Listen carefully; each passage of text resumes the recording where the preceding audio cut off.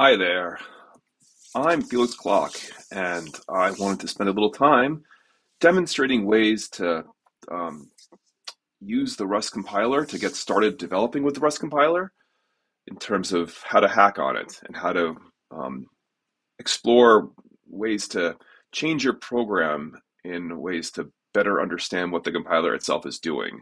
So we won't be diving too much today into the internals of the compiler. I hope not to do too much of that. Instead, I want to talk about ways to use the external interface of the compiler, of the Rust compiler, to change your program, or likewise how to change your program yourself in order to sort of narrow the behavior of the compiler and better understand what the compiler is doing internally. Before I get into the details of how to use the Rust compiler and the ways that you can hack with it, I do want to mention that there are office hours associated with this video. Shortly after its initially broadcast. In particular, this is part of a series of videos, and each one is going to have some office hours associated with each one. So this video, the associated office hours, are going to be on Wednesday, December 28th, and Wednesday, January 4th. Feel free to come to whichever one you can come to. They are, I'll have these specific times available in the video description, as well as information on where to go to join, to find out more information about how to join in with them. And yeah, I hope to see you there. Having said that, let's get into the actual compiler work. As a particular motivating example I wanted to use today, I wanted to see about this very old bug from several years ago, where someone had pointed out that there's this oddity in the way that the borrow checker works today. So let me see if I can quickly hack up an example of what the person is noting as being sort of weird. So if you today make a vector in Rust, and then you use methods like you can use methods. There's different ones available, but I think a standard example that we can use here is there's special case handling in the compiler for doing something like this, where you can mutably push the length of the vector onto the end of the vector. So if I'm going to take my currently built compiler that I spent some time building outside of this video, compile that, run it. Oops, it would help to actually see what we're doing. Okay, so here, this is seemingly an obvious thing. We're taking the length of the vector here, and we're pushing it on to the end of the vector, and thus we start with an empty vector, we get the length, which is 0, we push that onto it, and we end with a vector that holds a single element 0 on it. If we do that again, we will get a vector with 2 elements on it, the first one being 0 from this push, and the second one being 1 from this push. So far, so good. And the odd thing is that if you try then to do this, to overwrite that first element with the same kind of call,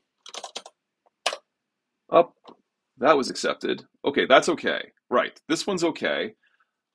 The problem comes when you want to do this instead.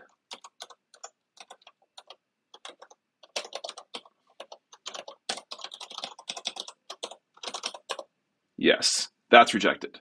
So these 3 things were all accepted. This line here of pushing the len and obviously doing it again is fine. And then this thing was accepted, where you get the element at index 0, you get an entry for that point, and you push on some value, in this case the len again. And then here, this is what's rejected. So this is the interesting case. Why is this top thing accepted and this bottom thing rejected? And the quick answer here is that there's something special happening behind the scenes. When we implemented non-lexical lifetimes inside the Rust compiler, we actually didn't initially accept code that looked like this. And the reason for this is that code like this ends up desugaring into something quite a bit different. So this code here, what it actually ends up turning into is a call to a method on vector called push. where the vector method itself, the vector type, has a push method on it. And in Rust, you can take methods, even though we have special call syntax for calling these things, like with this dot syntax to call them, and that'll dispatch on the type of the receiver in terms of looking up what the type of that thing is to figure out what method to call. You don't have to do that kind of thing. You don't have to use the dot syntax. You can say, look, I know I'm pushing onto a vector, and say I'm taking this push method, takes the vector itself mutably, so you can pass that as a mutable argument here, and then pass the thing you want to push onto it. And watch what happens when I do this instead. This is rejected. So there's something funny happening. There's something funny happening where, for some reason, this top thing is accepted and this bottom thing is rejected.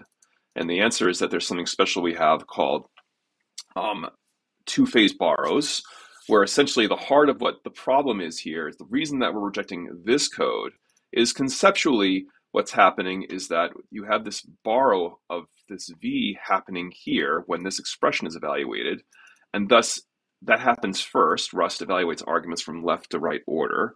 And so you're going to start here, evaluate this thing, and that's grabbed the address of v and pulled it somewhere, put it somewhere, and it's saying, I've grabbed this for mutable access, and I have exclusive access to this thing. And so then you have this other expression here that tries to grab v as well. And the problem is that from the somewhat simplistic viewpoint of the borrow checker, you've already grabbed something that says it wants exclusive access to v here. Therefore, it's not valid to grab a different instance of v here. You've already grabbed it for exclusive access here. And so that code's rejected. So if you wanted to look at this another way more explicitly, you could say, if you wrote it like this, you can make a pretty solid argument that this is a pretty strange and bad thing to do. You don't want to be able to have a mutable borrow assigned to, held by A, and let someone else do a shared borrow of V. The mutable borrow of V was exclusively taken here. A has exclusive access. No one else is allowed to grab it. A is the thing that has ownership. And at best, you could do this, right? This is totally valid now. This will be accepted by the compiler, I believe. Because now what we've done is we've had a mutable borrow, put it in A, and now we're using that mutable borrow to temporarily take a shared borrow on A itself and give that to B, and then that borrow ends, and we are able to, the borrow for the shared borrow that was taken here ends, and now we're able to keep using A and the integer value we got for B and push that on. So this is fine. This version's fine, but it's not this is not what this top thing in theory desugars into, of course, because the difference is that there's a call to v here, this v.len here. So the point is, this will be rejected, as I just explained, right? And the Rust compiler does a pretty good job of explaining this. It says, look, you can't borrow v as mutable. It's as immutable here. It's already borrowed as mutable. This is sort of old hat if you've done a lot of Rust programming. So the really interesting question then is, what is going on such that this bottom thing is rejected, but this top thing is accepted, right? I've already sort of argued to you a number of times that this thing that I've written is rejected by the compiler, and so these two things aren't really equivalent. There's some difference between what's happening with this lower form here. And the answer for what's happening is that in this version, we have special case code in the compiler that says, you know what? For this scenario, we know that in this particular case, we're going to have this mutable borrow of v here as the receiver for a method call. And we know nothing's going to happen to it in terms of there's nothing special that's going to happen from the point from when the borrow is taken to the point where the call is actually made. So conceptually, if you want to look again at this version here, which is rejected, to be clear, you can look at this and see you could make a similar kind of argument here, saying this thing is mutably borrowed, true, but nothing's going to happen with that mutable borrow for the entire time that the rest of the arguments are evaluated. And the fact that it's a mutable borrow only matters once we actually make the call, make the control jump into the vec.push code itself. This is called two-phase borrows. It's the idea of supporting this notion that you can have this receiver be mutably borrowed, but delay. It's called two-phase borrows because there's a phasing where you have the initial mutable borrow where you're saying, I'm putting my stake here to say I'm gonna eventually mutably borrow this thing. Don't move it around. Don't do anything special with it. But I'm not taking exclusive access yet. I will take exclusive access when the actual call to push happens. That's the intuition behind what is happening with two-phase borrows. And thus, this two-phase borrows mechanism is what gives us the ability to support this kind of code in the borrow checker. And it's also what gives us the ability to support this kind of code with the index method, index mute method, does a similar desugaring. So this is an index mute call right here, where we have the vec v, and we're going to actually call. So what this desugars into, to be clear, is a call to index mute on vector. So the index mute, the container index operation on index mute, is the index mute method. So we can actually desugar this ourselves here and call this. If we first call it, let's first call it this way to make very clear about what we want to do.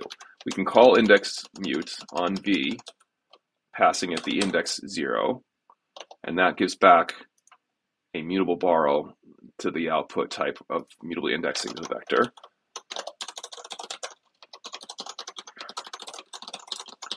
And this, right, okay, this is an error because I haven't pulled the index mute trait into scope, but we can fix that in our code quickly.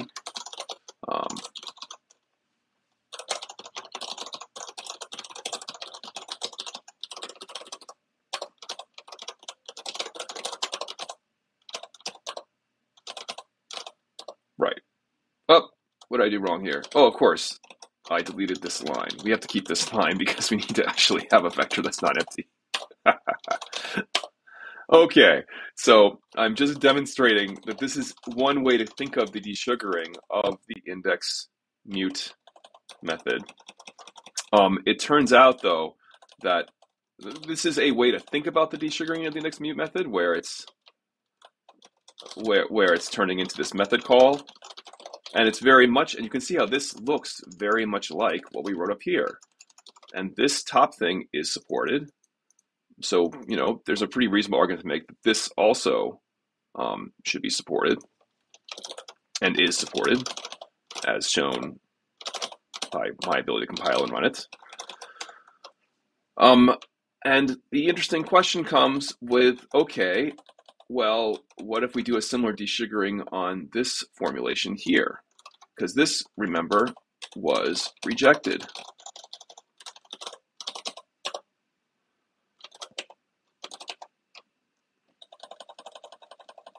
And I'm realizing now, one thing that might be a little frustrating is I'm actually manually doing these desugarings by hand. Well, but I'll keep going with that. Actually, I'm just demonstrating. First of all, I'm doing a desugaring by hand, but I might be lying to you, is the first thing I'll say. So when we try to do this one, it complains. It says you can't do this. It's not allowed. And it suggests ways that you might try to rewrite the code, although I'm not sure if it does that great a job of, well, it tries. It tries. It's maybe not the easiest thing to read in terms of error messages. It's doing okay, though. I don't know. It's saying we want to grab this thing. The hard part is the interpreting what it's actually asking you to do here. It's not the best diagnostic I've ever seen in the compiler. But the point is, let's talk about what's happening here. First, I'm going to show you what you might think the desugaring is based on my earlier claim of what this turned into. So I claim that this turned into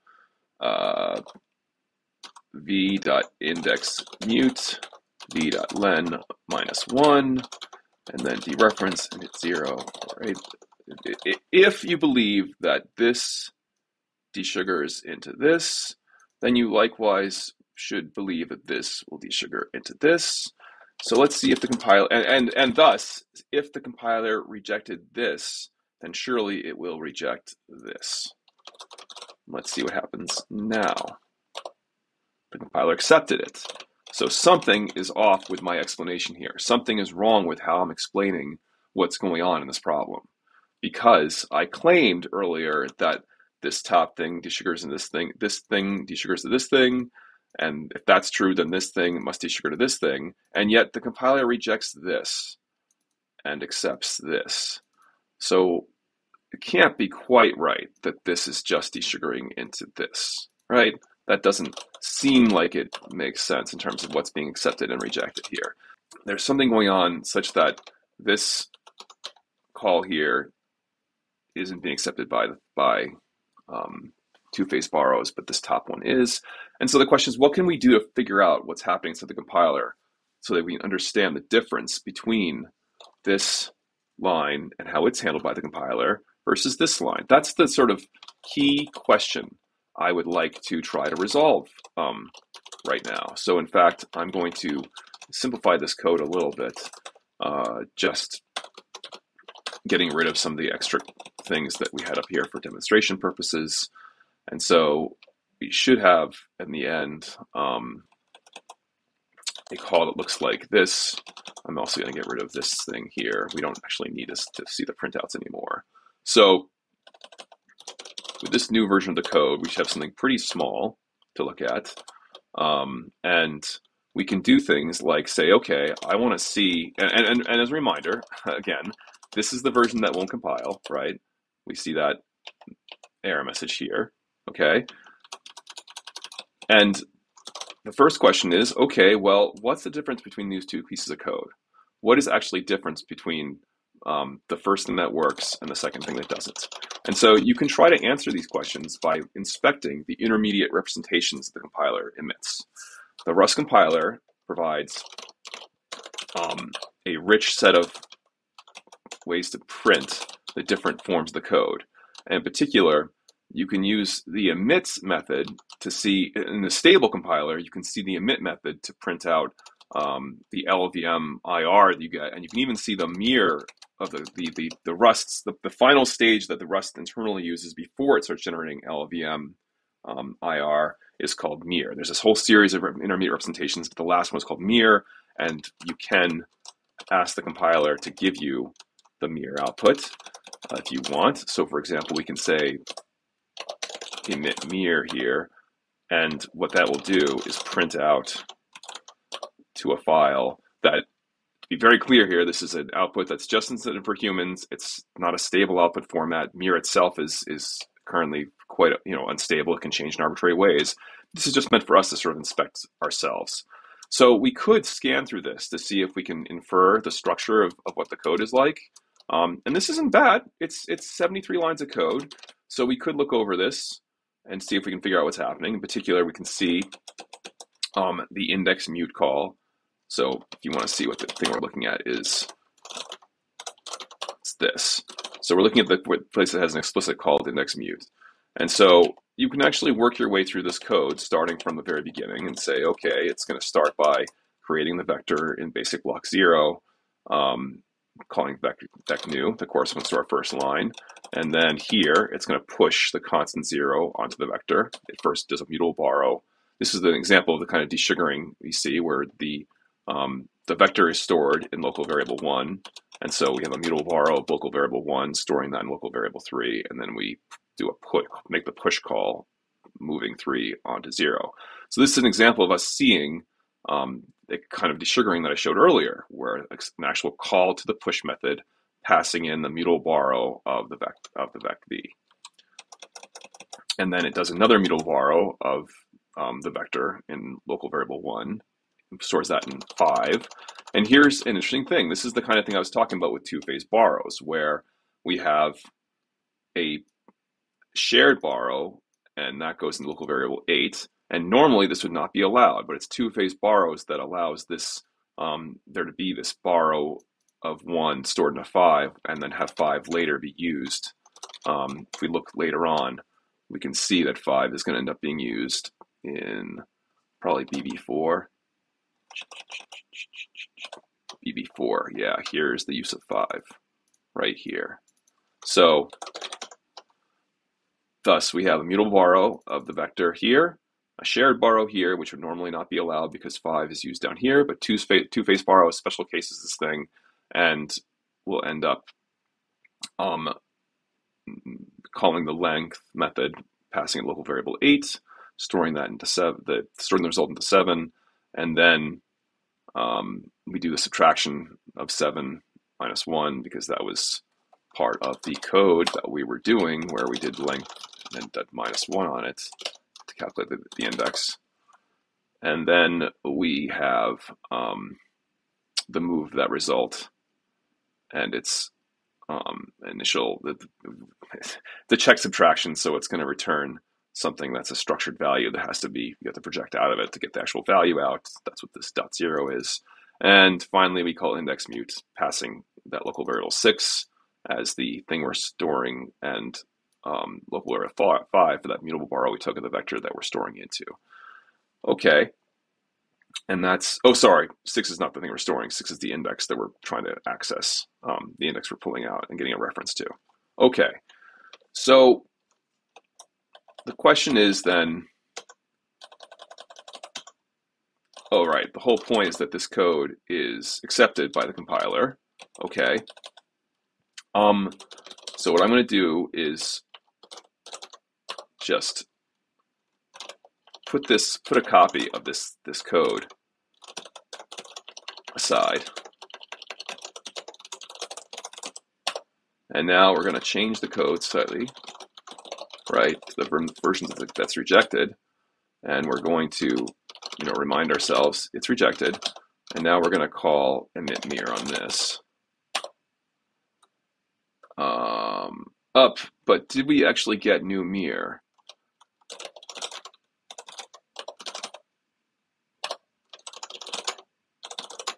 No.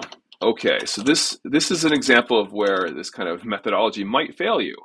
My plan was to show you the difference in the mir that was generated, but the emit command to the compiler actually isn't going to let us do that because it had this borrow check error that fired before we even got to the point where you would have been allowed to emit the mir. Okay, so what now? And this is where we now have to shift our sort of mental model from the stable options provided by the compiler, right? I was only showing you the ones that were provided by the -- help command, and then I found the emit command amongst those. And that gave us a little bit of insight into some internal representations of the compiler. But I think it's now time for us to go a step deeper and say, you know what about the unstable options provided by the compiler? And for this, you can use the -c. If you have your local build a compiler, or if you're using a nightly build a compiler, you can use the -c help flag to see the unstable options the compiler offers. And there's a lot of them. This is like what? So this is line 24, 285, and the end it's 492. So yeah, that's in the order of 200 lines of output there of different options. The important one that we want to see is the unpretty. So this is a sort of historical detail.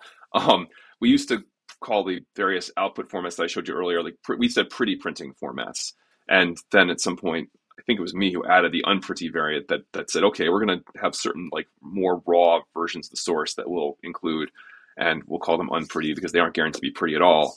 And we kept that name unpretty even after we got rid of the stable pretty, the supposedly stable pretty printing output format, and just made them all unpretty. So the question now is, there's these other unpretty forms. What can these tell us about the code that we have? So I'm going to take a step back again. We're going to look at that code. Let's take a look at the code as it stands in this form with this bad, misbehaving version. So the various unpretty forms are these: normal, identified. You know what I'll do? I will actually, yeah, that's fine. We can work through these. So Let's start by just saying what happens if you say unpretty equals um, unpretty equals normal, right? What's going to happen now? The first thing is it doesn't print out to a file now. It prints the standard output. And all this does is just prints out the text that we got for the most part. This is like a source preserving format that isn't that interesting probably. The next format you can see is the identified format, normal identified. And what this tries to do is it tries to print, in an ideal world, this would give you interesting information for the different parts of the source code in terms of having distinct identifiers for each one. However, this clearly isn't interesting because it's assigning the same number to every single thing that is printing out here. So that's not quite right. These annotations are in comments. The idea is that you should be able to take this code and recompile it, and all the annotations are going to be ignored. So these little numbers are all inside of comments here that have been injected by the output printer. So okay, identified isn't actually interesting, but it will get interesting later. So expanded, this is the form of that you get when you say, okay, I want to see the macro expanded form of this code. There's nothing interesting here for the most part, except for some preludes that have been added. Why is that? It's because our code didn't have any macros in it. If I put back the debug call here, then we'd actually see something interesting. Namely, the debug call expands into a surprising amount of code.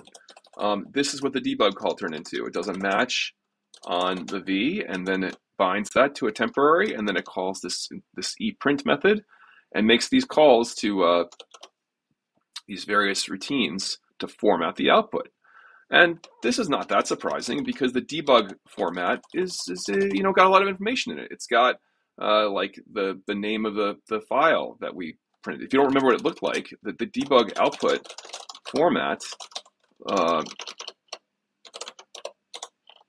right, I have to use the code that compiles to demonstrate this. The debug output format looks like this. It's got interesting stuff in it, and so it's not that surprising that when we do unpretty expanded on it, that it expands into a fair amount of stuff that's trying to do nice printing of things like the string for the file name, and likewise give you nice debug printing of the argument itself, in terms of the V itself rather. It's passing along various format specifications to specify how that thing should be printed. A simpler form that I think will probably print out into something slightly smaller would be maybe this. Maybe. Let's just find out quickly.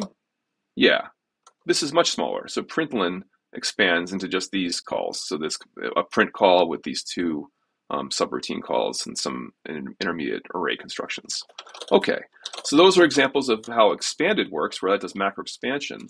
And now if I do expansion identified, I get this form. And now this is where the identified variant becomes interesting, because now those intermediate AST nodes post-expansion now have unique numbers associated with them.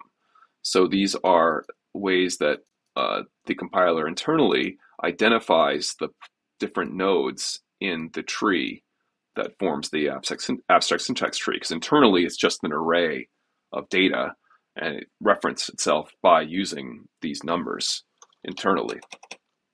So these are literally indexes into an array somewhere within the compiler, or some sort of map. I believe it's still an array somewhere in the compiler.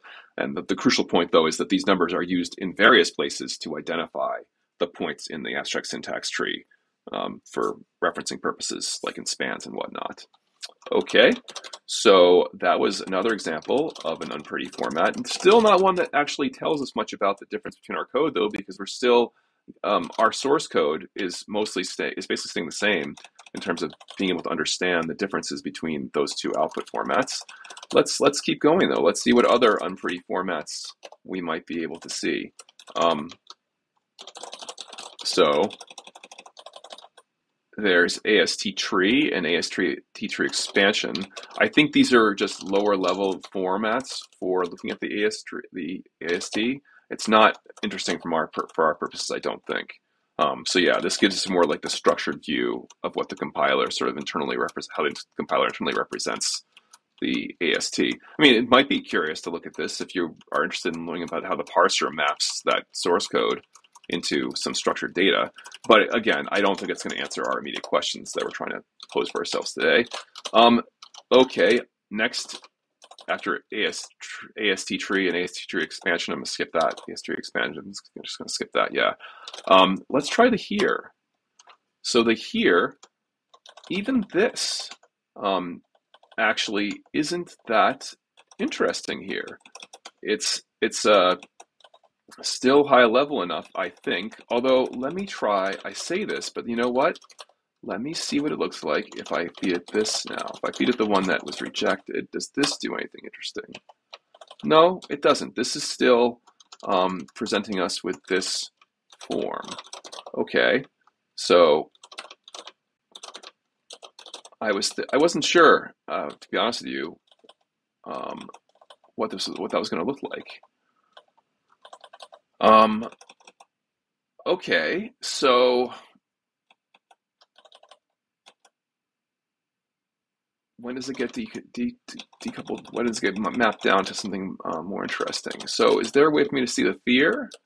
The THIR is perhaps what I was hoping. I was hoping to see some form that would give us the desugared form of these things. Thier tree. Okay, so there is a form called Thier that's in between mir and between the mir and the here.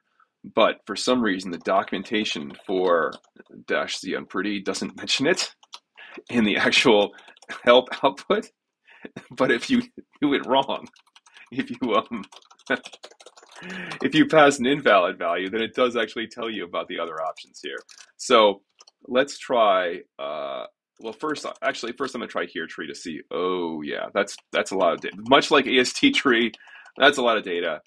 I don't feel like trying to make sense of that. I don't think. I had this sort of vague hope that maybe we'd like see something interesting, but it's too big to wade through.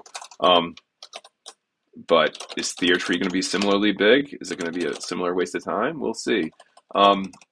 Let's give it a try nonetheless.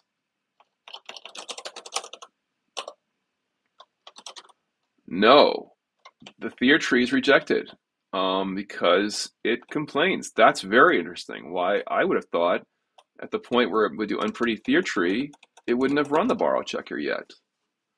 That's unfortunate. That's really curious. Okay. Well, this means that we're not going to be able to use, I don't think, any of these print routines to understand the internals of what's happening here, and that's okay. This is, one, it's an opportunity for me to like dig in and see if there is a way to extend the internal printing systems to give us this information that we want to see, because we still haven't answered our question of what is the difference between what's happening inside the compiler between this form and this form. But there are more tricks up one's sleeve that one can use to try to dissect these problems. So I'm going to take a break right now. Hopefully I'll come back later, or maybe I'll post this video as is. Okay, so a moment ago, so we had just found that we had gone through all of the Unpretty forms, and Unpretty mir didn't work for the case that we were interested in terms of this code. Because of the error that it encounters, it Unpretty fails to process it. It says there's a compiler error. I'm not going to even print out the pretty printing that you've requested. But there is another way to literally dump the output into the compiler internals. In particular, another -z flag that's relevant here is the dump-mir flag, which will dump the mir itself. Will print out the mir itself to a file. So unlike Unpretty, which prints out stuff to the standard output, dump-mir generates output to files, and it generates it to files because it might generate a lot of code for more things than you might expect. So the point is, let's see if dump-mir succeeds in giving us something. Uh, so we have to give it a string, because the reason for that is that there's a series of passes that mir does, and this is actually going to be triggering for particular passes, and so it's a way of saying, look, I only want to see certain passes or certain functions in this output. So let's give it a shot of just saying dump-mir all and see what happens. So it may seem like we got the same result as before. I just ran dump-mir all, and once again we got our compiler error. Okay, but the thing is that now inside of this directory, this is the first time I've done an ls. You all don't know what was here before. All this stuff was here before, so that doesn't help you at all.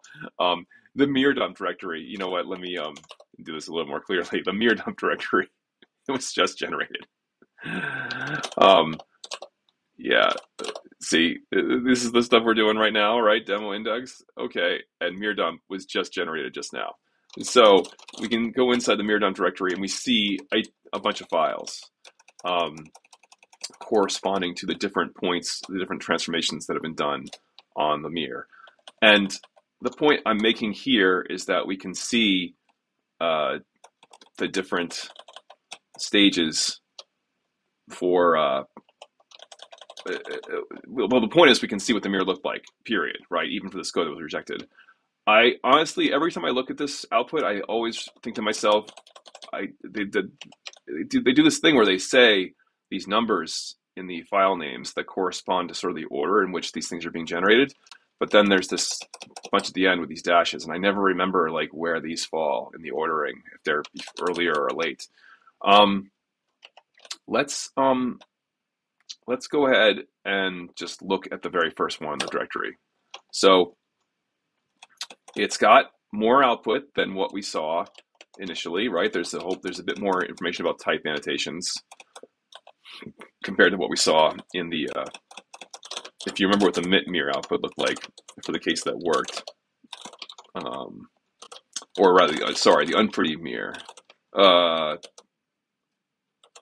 No, it was there was the emit-mir. There was emit-mir that we looked at, right? And that looked, oh right, that had its own thing, its own file again, right? This looked like this. There were no type definitions in this output because it was just focusing on the mir structure itself. So already we can see a difference where this has some type annotation information that it's supplying. But actually the output looks not that dissimilar from what we were just talking about a moment ago, right? You can see the literal alignment between these things. And so scrolling through this quickly, is it roughly the same length as before, for example? Because this one is like 73 lines. Nope, this thing's a bit longer. It's 178 lines. So yeah, it's a little bit longer than what we had before, but we don't yet know if that's an artifact of. I don't yet have an explanation for you why that is. I mean, I do internally, but I'm not going to try to get into it. The point is that there's differences in the output from what we saw before, and you might be wondering, well, is that because of the differences in the source code that we're looking at, right? The whole point is we're trying to find the differences in the source code. And the easiest way for me to demonstrate that, no, it's not just the difference in the source code, that the mir dump is fundamentally looks different.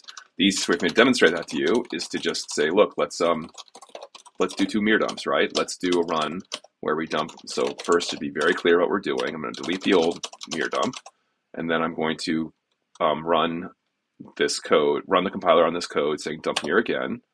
Right, we're going to do dump-mir all. And now I'm going to move the mir dump into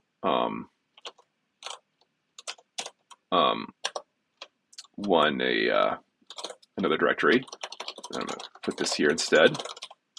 Do another mir dump. It gets rejected. Okay, so now I've got two mir dump directories.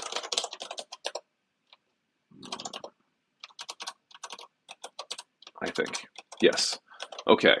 And so I can actually compare these things. I can take a look at the mir dump that came out of, right. So in particular, now that the code is being compiled all the way through. So, okay, one immediate difference between these directories is they have a lot more there's a lot more files in the one that actually compiled all the way through to the end. Why is this? Because the code that was rejected, the code that broke, only shows the mir up to the point where it got to the function that broke, and then it said, okay, I'm done now. I can't do anything else. The compiler's done. The compiler stopped. It hit an error. The one that worked, it got to compile a lot more things. And so we see that reflected in the code that's generated, because now we see, for example, mir dumped output for other functions that get emitted. For example, for the raw vec methods and vec methods and so on, because there's various things that get called by the vec destructor when it gets dropped, ends up generating a bunch of code that turns into mir that has to be compiled, and that's reflected here. Okay, but what I care about is the difference between the demo index files that we were just talking about. So we have our worky case and our breaky case, and we can do a diff on these files. They were big enough that I don't want to just try to do it by raw site. And this is not interesting. These differences are just differences in spans. It's claiming these are okay. Yeah, I probably could have done a better job of ensuring the spans were the same between the two files, but I didn't take the time to do that, and so now I have to take the time now to sort of work around this. That's interesting. I thought there'd be a difference between these two, and yet I haven't seen it.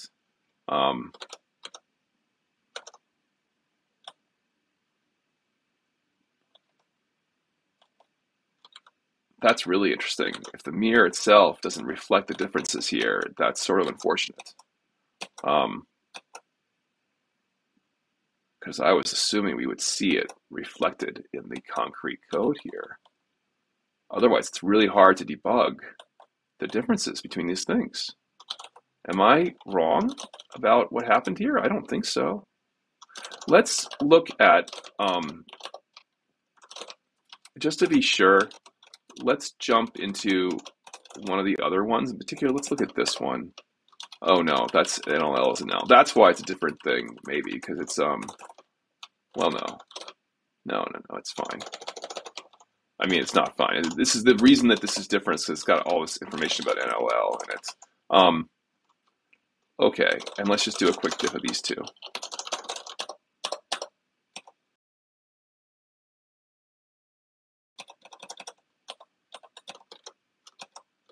No, again, I think it's just spans.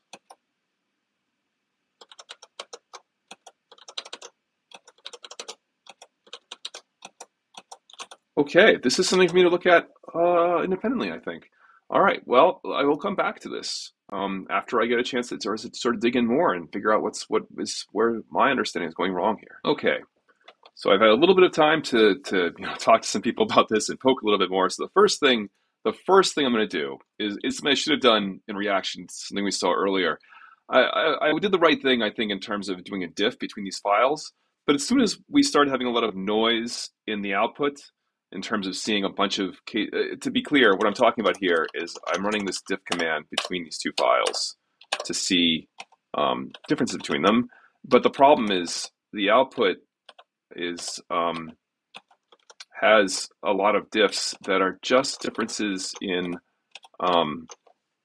details about the file line and column numbers for the particular pieces of code that are being run, in terms of, because if you look at the original things we were comparing,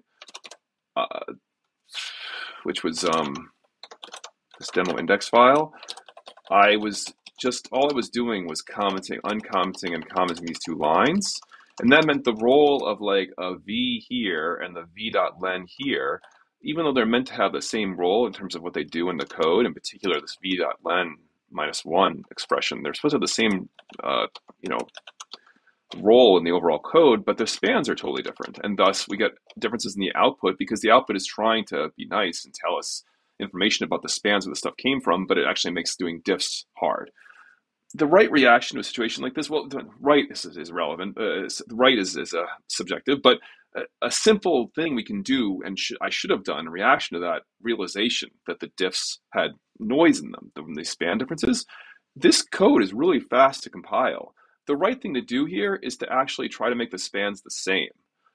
So in particular, what we can do is we can say, look, we got these two things happening, and there's a v.len minus 1, right?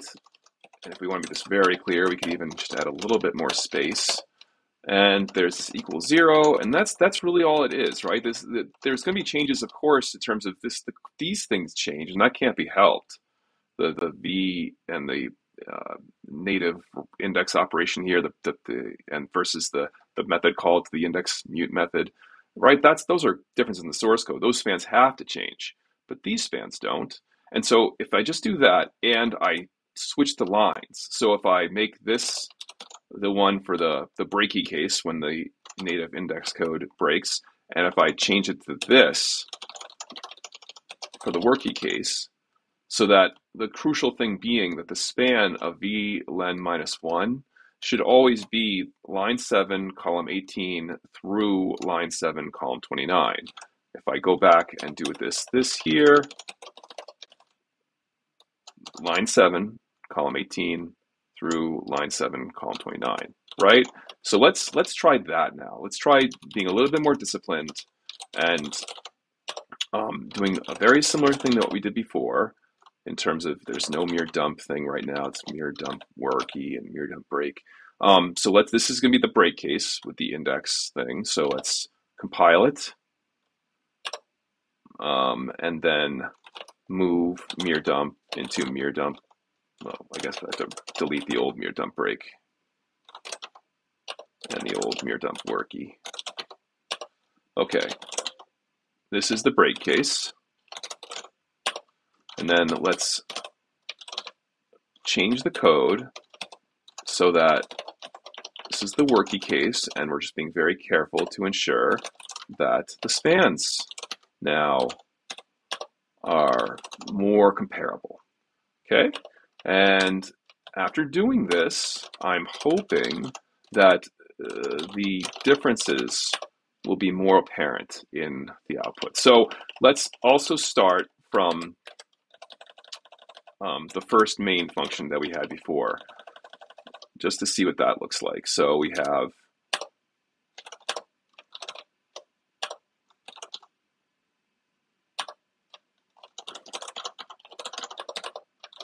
and the theory here is that this should be very, very narrow to very few diffs. There are still some diffs because there are some spans that had to change. We talked about that before, but I'm hoping far fewer. And I think the other thing we found last time was that the code for this, for built after mir, whatever reason, the code at this point looks equivalent from what I can tell for some reason. So, but when we looked at the code, when it was in the NLL one, that was when we actually saw some differences. And so now what I'm hoping to do is see, NLL. I'm hoping to see more significant differences.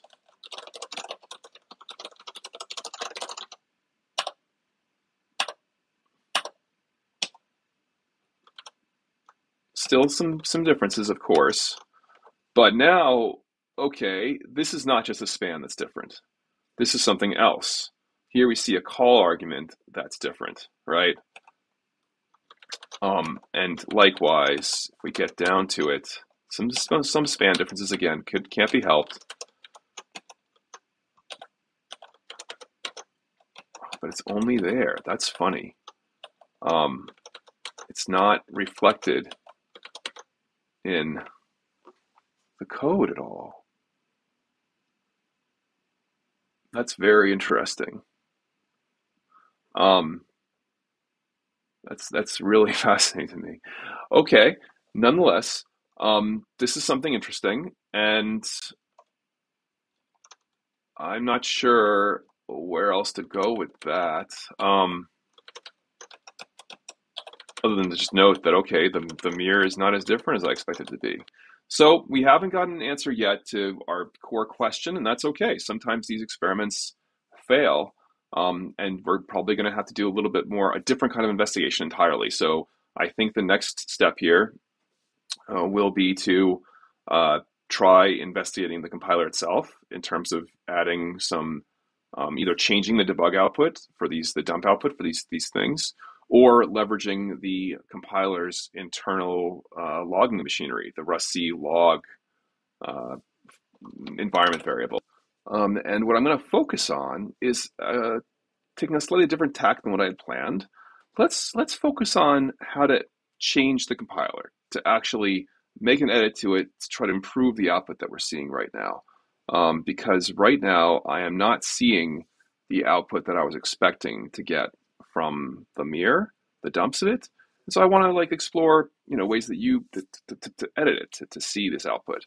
Um, so in particular, the thing I'm interested in seeing is there's some state inside of the mirror. To remind you, the problem here um, is that I've got this mirror output that I'm generating uh, for this little demo that I've been playing with, um, and in particular, I want to be able to see the state of this two-phase borrows business. And I already sort of explained what the idea of two-phase borrows is, in that there's conceptually a borrow happening. If you uncomment this code here, there's conceptually a borrow happening right here, a mutable borrow, and yet we'll sort of reserve it, but we won't activate it until later because we want to be able to have the time to do the evaluation of this argument here and do this shared borrow of v, and then invoke the actual call. And so what I want to do now is first identify where the two-phase borrow state is even stored in the compiler, and then change the mirror output that we get, even from mirror dumps, because the part of the whole problem here is that the output uh, isn't reflected in the mirror dumps that we have from inside the compiler. So how can we figure out how to make a change like this? Well, the answer is we'd have to figure out where the mirror dump is happening. And I think the easiest way to do this is to say, okay, there's that flag that we emit to say we want to do a mirror dump mir, and then it has these various settings, right? Dump mir. And so the first thing we can do is we can actually just grep for the now you might be tempted to just grep for dump-mir itself as a raw string and say do it in all Rust code inside the compiler, and that will print something. In particular, it gives you a bunch of references to put where at least people say, hey, there's this dump-mir thing you can use. But you'll notice it's all in comments. There's nowhere in the actual raw text that you see the string dump-mir occur. You might be wondering, why is that? And the answer is, I can tell you the answer is because this particular string is encoded in a macro within the compiler. So there's somewhere in the compiler so this is a kind of pattern you might need to prepare yourself for, where, if you first don't succeed, right? If you're doing a simple search like this, and this is only one way to do this kind of search, there's other ways you could go about this, like stepping through the code or using Pronosco. But assuming you're doing it like this and you do a first step and you say, oh, I don't see it anywhere. Well, the right answer, or one answer, is to say, okay, it's not the obvious thing. It's not just got dump-mir somewhere in the text. And you might be a little more creative and say, I bet there might be something happening where there's some smart business inside the compiler that is handling these options. And so you could instead, for example, say, where is another option handled? And look for that instead. We already saw inside of the code here for -c help, there's all these different options that are on here. And I think the only problem there is that a lot of them have dashes as well. And so this problem that we have that they're either short words like fuel that might or might not also occur in the code base independently of its use in this context of this debugging stuff. Although I'll be honest, I think it actually doesn't occur there's a fair number of occurrences of it. Or there are other things with dashes, in which case this same problem where the dashes are messing up our attempt to search. So that's the sort of problem. I will tell you right up the bat that you could just try searching for the word dump or the word mir. What I'm gonna do is I'm gonna take another approach and say, let's see if there's another word somewhere in here that's doesn't have a dash and is rare enough that we wouldn't expect it to occur too often inside the compiler. Let's say the word deduplicate here. That seems like a word that probably doesn't occur that often, I hope. We'll search for it in all Rust code. Okay, and it occurs actually more than you would think. Okay, you know what? I'm going back to fuel. Fuel is a better choice. So searching for fuel in all Rust code. And to be clear, I don't recommend grepping for random text as like a general strategy. It's actually not that effective, but there's cases where it can get you started. And in this case, the reason why I know that it helps here is because there's this options code that we use to parse the options given to the compiler. And I know off the bat that this thing, the way it works is it's a macro called options. So it's defined somewhere. I don't even know where the definition of it is, to be honest with you. But the point is that it's a macro, and the way it works is it will automatically turn these identifiers into the corresponding piece of state. In this case, it's both a field on the unstable options struct. That's what this macro is doing. It's defining a struct called unstable options. And then each one of these is both turned into a field in that struct, but it's also turned into the string that it's going to match to, in the -z option. And when it does that string matching, it's going to use dashes instead of underscores. So we did a search for fuel, but of course we're not looking for fuel. We're looking for dump-mir.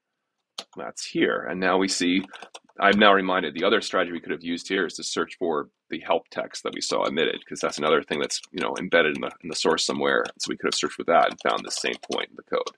So okay, why are we doing this? Because we want to know the piece of state that's used to track whether to do this or not, so that we can now look for references to it. So we can say LSP find references here, and it'll LSP, I'm using Emacs, but this is the same as like find all references in any typical IDE. We're using Rust Analyzer as indicated here, and it's hooked into LSP in my editor, so the language server protocol in my editor, so that we can do searches for things like the occurrences of dump-mir. There are not that many occurrences of dump-mir, and in fact, this one isn't relevant at the very bottom. It's just something that's trying to avoid doing expensive computations. And likewise, this one is just from a test. So that's not what I want. This one is the one we want in terms of we can now see this is how, if dump-mir is set to anything at all, if it's not none, then we're going to go through and say, okay, what are the filters? And that'll all apply down here. The crucial point is now we know, okay, this dump enabled is in fact the function that we want to look for. So if we want to find the reference to this, we see all of these. And so now we can see there's places where dump enable is called. And it seems like there's two main ones. There's the place here where we can do the dump enabled for NLL. And it's where we'll dump the mir results here, calling dump-mir right here. And you can see this is like where the output is generated. Remember that output that we were looking at earlier, where we saw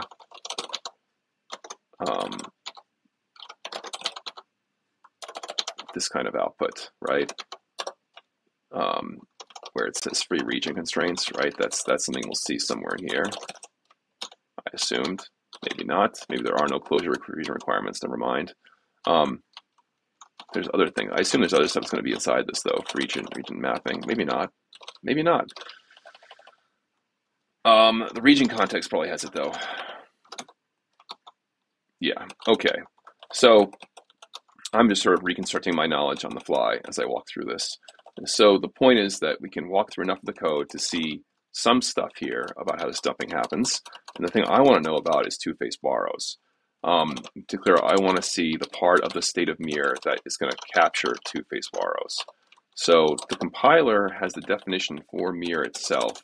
There's sort of one crate that has a whole bunch of this stuff that's sort of shared a bunch across a whole bunch of things, and that's inside the middle, the rusty middle crate, is where we'll see a lot of these things shared. And now if I look in here, you can see that there's this thing where two-phase occurs only in one spot. This allows two-phase borrow thing about the borrow kind. Where is the borrow kind used?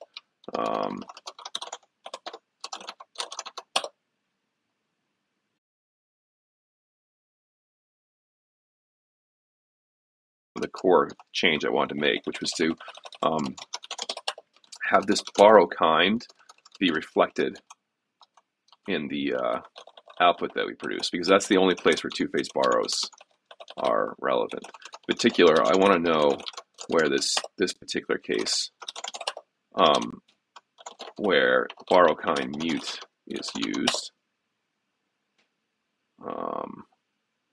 And the answer is there's lots of patterns where we match for it, but where do we construct it? Everywhere that you see this dot dot here is clearly a case where it must be a pattern, because it's not feeding any data to create the thing. Here's one place where we create it. Or no, this is still a pattern match though, because this is an if let. So even here, that's not a construction either. Is there a construction somewhere else? So let's keep working our way down and seeing. Here's one, places conflict. This is a construction of a borrow kind mute, but it's a helper function asking if a place conflicts with a mutable borrow. So it's not really creating data in the mir that has two-phase borrows turned on.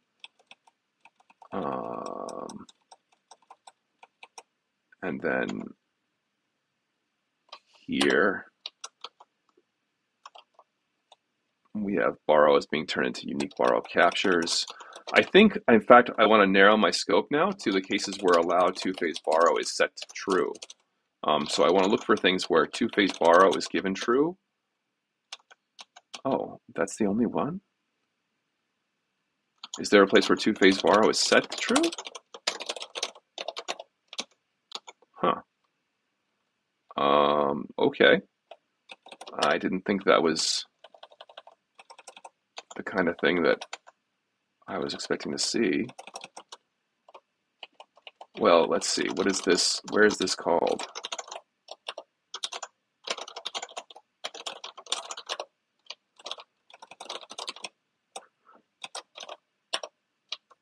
Did we already go over this?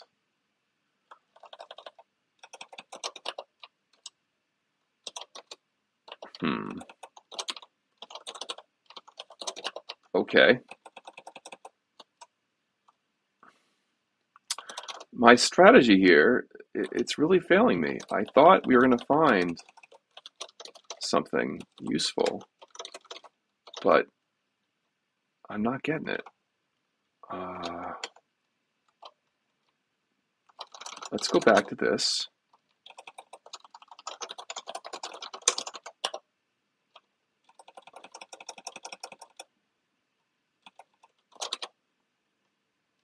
There's all these places where we say we don't allow you two-phase borrows.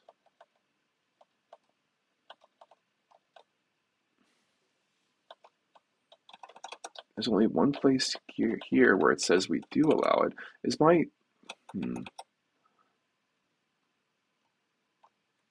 Okay. Okay.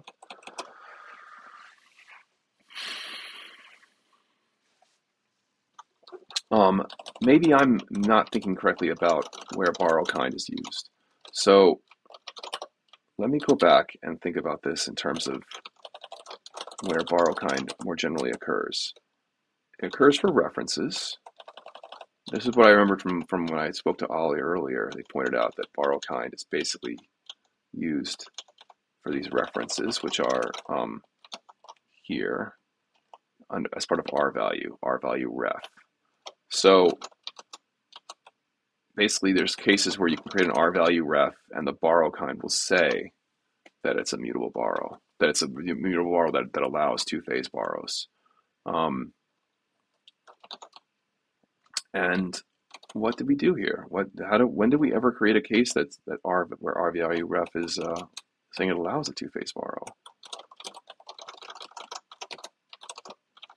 And because I'm at this point, continuing to be somewhat distrusting, I'm going to do a raw grep instead of trusting the rest analyzer output because I want to see all the cases.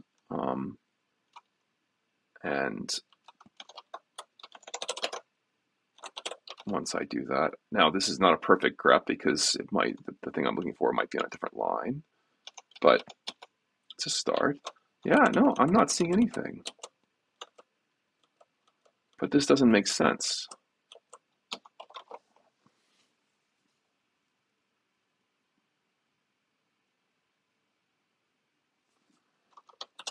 Let's try that again, but this time let's grep for allow two-phase borrow. Did I already do this once?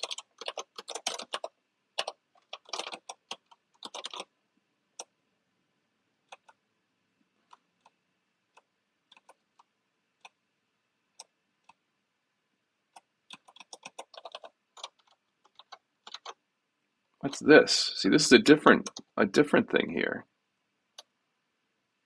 where there's this allow two-phase thing in the source code somewhere. So maybe that's partly why I've been confused. So let's jump there. All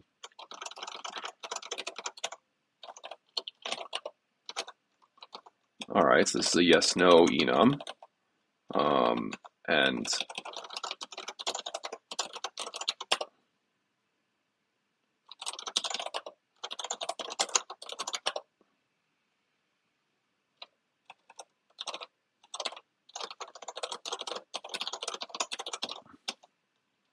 so there's only a handful of places where this is done. There's here in try coerce, this try coerce call. There's here where we have method call receivers. Two-phase borrows there. We have here where we are doing a overloaded binary operator. We have here where we are doing again an overloaded binary operator. Okay, this is an assignment case, and this is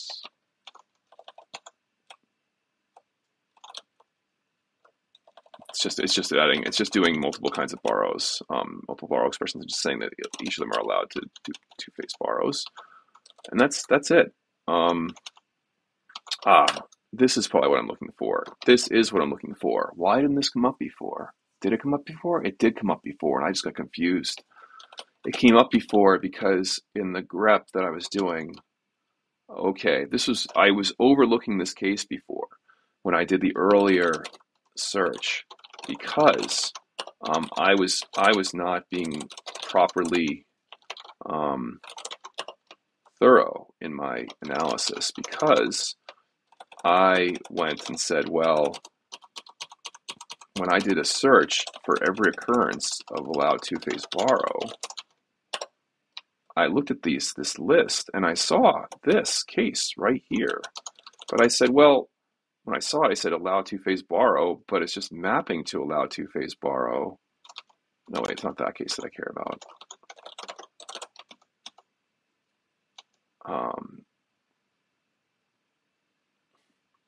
It was the match of allow two-phase. It was this one. I saw this and I said, well, whatever this is doing for the right hands for assigning this field, because it highlights the field saying this is the field that's being assigned. But I looked at it and I said, well, whatever it's doing, it's matching another occurrence without two-phase borrow. So surely, and I even noticed that there was, but I didn't look carefully. There was no, I looked at this and said, well, surely it's matching another occurrence of the same field that's been destructured up above. But that was false. And it would have, LSP would have, the fine references would have told me if there was such a thing. They would have been in the output here. So that was a total miss on my part in terms of reading the output here like an expert. So, okay, we actually can see allow two-phase borrows here being constructed, and it gets passed through by this allow two-phase borrow that itself is attached to the allow borrow mutability state, which is in a different part of the code base. So allow borrow mutability is part of the theor, or it's part of the tie.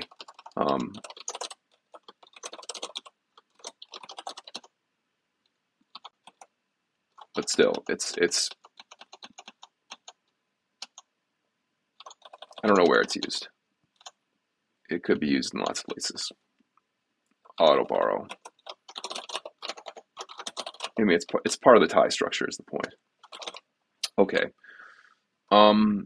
So what does this tell us? It doesn't tell us anything yet, except that I know that this borrow kind mute seems relevant for our values in the mir. And so when I dump this information, I want to think about printing it out. And the borrow kind today, look at that. It's entirely ignored. This is our problem right here. That the fact that it's two-phase is just ignored and mapped to the same kind of thing, just mute over here. So I think the answer here might be to start printing out the fact that it's a two-phase borrow. So let's do this. I think the way I want to handle this is to actually go ahead and make this change. So what we can do is we can say allow two-phase borrow. If allow two-phase borrow is false, then go ahead and keep doing the old path. But otherwise, if we have a borrow kind mute and allow two-phase borrow is set to true, then in that case, we'll still want to print mute, but we'll also want to include the fact that this was a two-phase borrow. So the question is, where's the best place to put that information? I'm going to put in a comment, but I want to know, should I go before or after the mute in practice?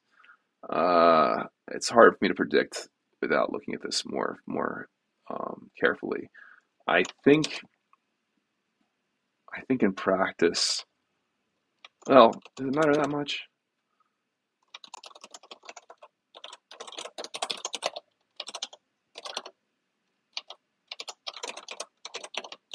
Let's do it that way. Let's see. Because the other option is to do it with the mute coming first and this following, which is, I guess, matches sort of what happens up here, this TLS thing. And I guess I'm just wondering if there's any other precedent to look and inspect here. There's not. So okay, let's do this way for now. And actually, you know what? I can see where the kind string is printed to get a better idea. So yeah, the kind string is going to end up being, there's going to be a region, and then the kind string, and then the place.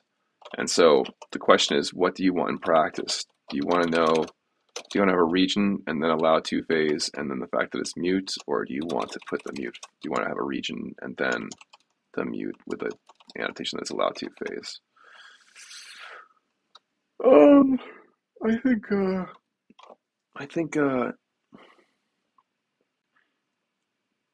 I think the way to go here is to do it this way.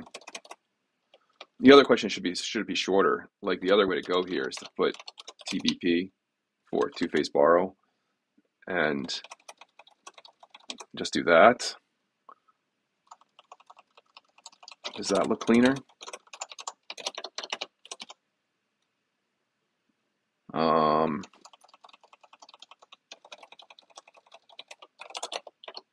I kind of like this actually.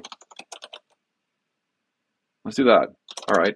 So, all right. That took me a long time to bike shed live about how to encode that. So now we're going to build the compiler again. I should have done keep stage one. This is what burns me. I forgot to keep stage one. Okay, that's all right.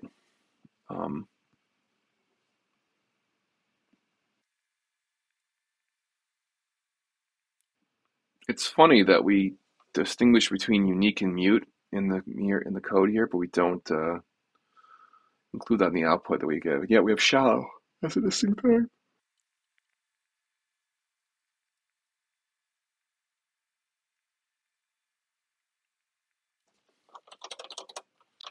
Okay, the code finished compiling. So now let's go back and use this new code to see what happens now when we dump the mir. So we're gonna go back to our example. Okay, this is the breaky case. So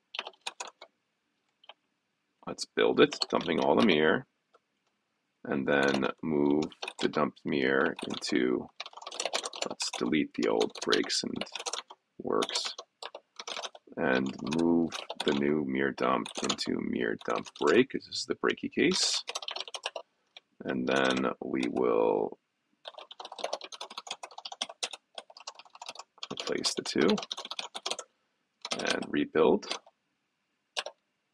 Then move the mir dump into mir dump worky. And then we will open them both up and take a look at what they look like now. Okay. So let's start at the beginning. This time I've got a good feeling about this one. Maybe. Let's take a look at it.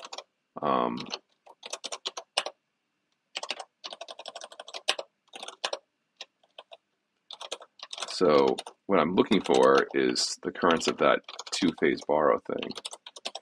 Aha, I see it. And oh, it's also here though.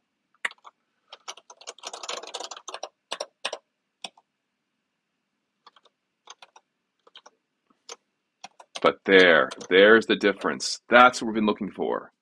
Okay, so now we see an actual difference in the code. Now we don't know where it comes from yet. We haven't quite gotten to that point, and I think that's going to be part of what we uncover by looking at the theor when we get to that stage of things. After I figure out how to dump the theor in a way that we can look at, but at least now we've learned how to inspect the compiler and actually modify it to meet our needs when there's some piece of state that we want to extract, how to identify the piece of state, and how to modify the dumping routine to emit that state. So, are there any other changes of note? I think the rest are going to be span changes. Yeah, so the relevant thing is right there, and we found it. Okay, and I'm happy with that. All right, thank you for watching, and I will probably maybe follow up on this some more with a fix to, maybe I'll see if I can fix theor to be printed out even when there's a borrow check error. We'll find out. As a reminder, there are office hours associated with this video. We'll be having office hours on December 28th and on Wednesday, January 4th as well. And so the information about how to learn about those office hours in terms of those specific times and how you can join in with them, that'll be in the video description. And you'll figure out how to learn more about that from looking there. All right, thanks a lot. Thanks a lot for watching.